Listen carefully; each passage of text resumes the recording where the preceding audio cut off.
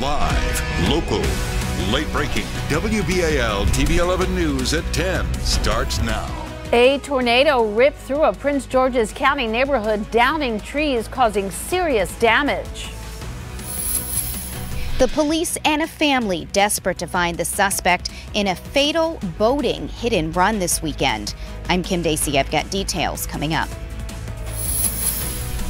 As the July 4th travel weekend comes to a close, how are things here at BWI Marshall? I'm Lowell Melser. The story straight ahead.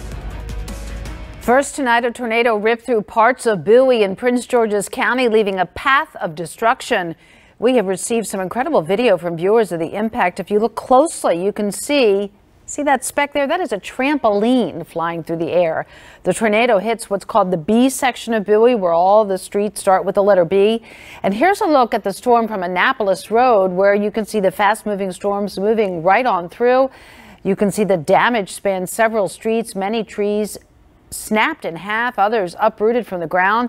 There's no word yet on how much damage was caused there. We want to go now to Chief Meteorologist Tom Tasselmeyer. And Tom, a really strong storm. Unbelievable. Yeah, those storms popped up very quickly and then lasted quite a while as they tracked down to the south and east. So far, as Deb mentioned, only one confirmed tornado in Maryland, the one around Bowie.